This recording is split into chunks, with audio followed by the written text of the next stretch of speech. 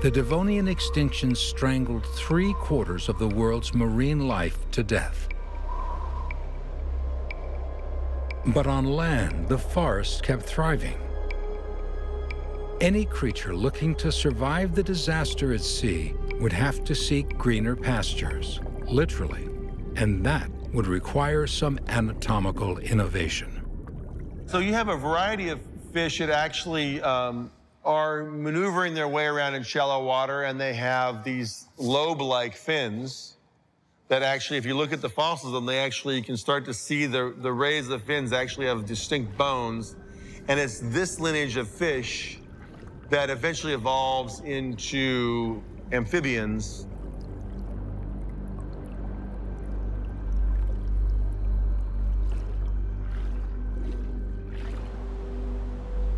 With the seas suffocating and the lush land beckoning, the menu required updating. Pioneering fish like Tiktaalik, a descendant of the bony fish that slipped through the first mass extinction, had already been experimenting with life where the shallows meet the land.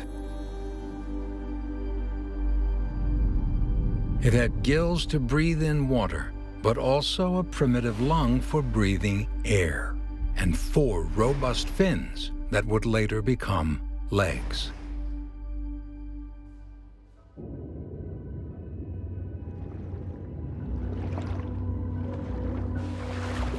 Fleeing the choking oceans, Tiktaalik and its family, the Sarcopterygians, crept out of the water and slithered through the second great extinction.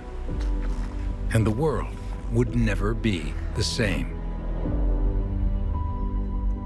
A new chapter in the history of life began. And again, in the race of life, the winners give rise to new branches of the evolutionary tree.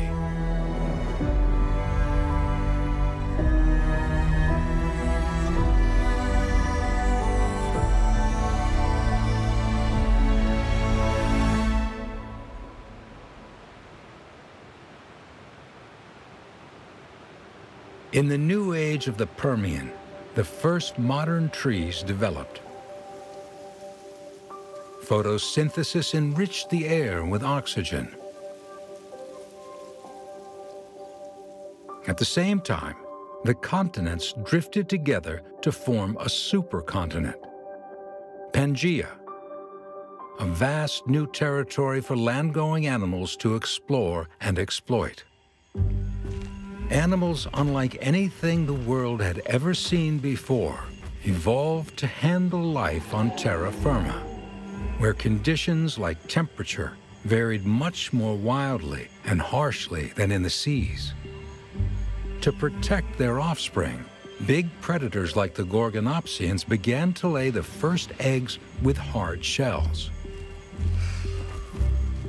All the early land animals walked on 4 legs, hence the name tetrapods, a body plan that's as revolutionary as any in the story of life.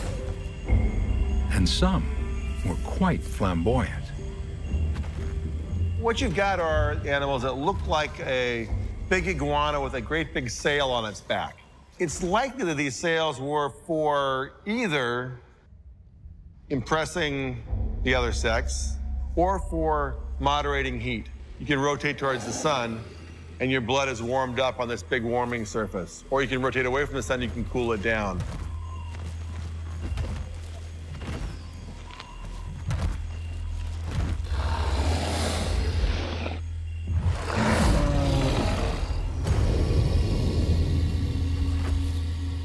These pelycosaurs with their iconic sails lived alongside Dicynodonts, herbivores with a new innovation, a beak designed to excavate the tough roots on which they fed. These huge animals were probably hunted by the biggest predators in Pangaea,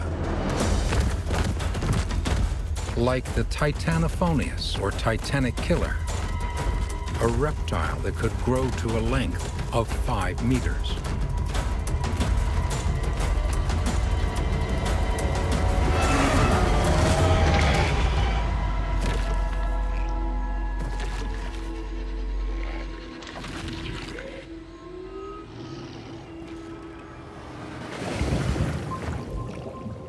In the seas, 100 million years after the collapse of the oceans, vibrant new lifescapes flourished.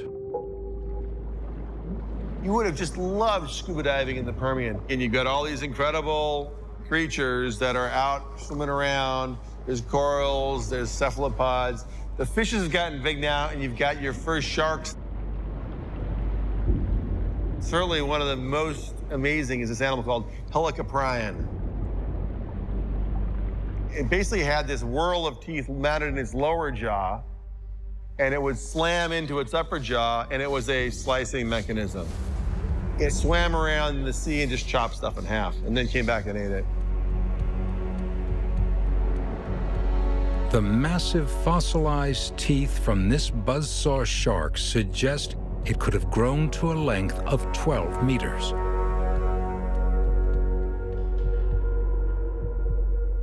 On land and in the water, the biodiversity of the Permian was simply spectacular.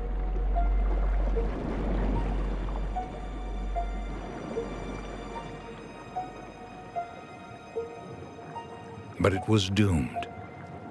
The most devastating natural catastrophe the Earth has ever seen so far awaited them.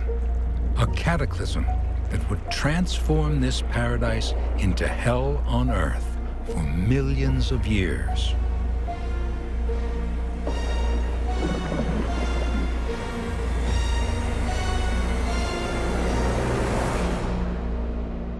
Some 250 million years ago, in what is now Siberia, the Earth tried to turn itself inside out. These vast cliffs, called traps, formed when the planet belched lava over and over again for tens of thousands of years.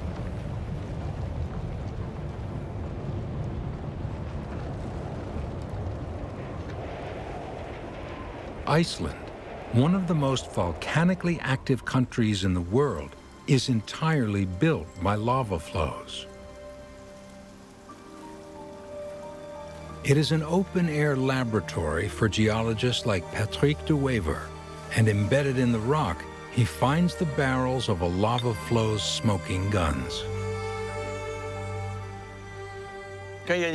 When there's an emission of lava, there are holes in the massive rock, and these holes are filled with gases, which come out at the same time as the magma. There are different types of gas. There's water vapor, there are sulfur oxides, and carbon dioxide. We know water vapor is a greenhouse gas which tends to raise the temperature, as does carbon dioxide. But sulfur oxides have a double effect. On the one hand, they cause acid rain and they also partially block out sunlight, leading to a drop in temperature and lower light levels, which means a reduction in photosynthesis and so perhaps fewer plants. And since animals feed on plants, fewer plants mean herbivores start to die, and then, in turn, the carnivorous animals die too.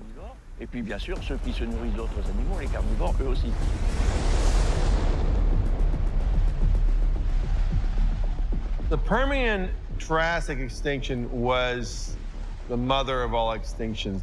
Basically, a lot of our friends that have been with us for the entire Paleozoic, things like trilobites, the last trilobite goes. Lots of these earlier marine organisms, they've survived through much of the earlier extinctions. Sorry, can't make it through.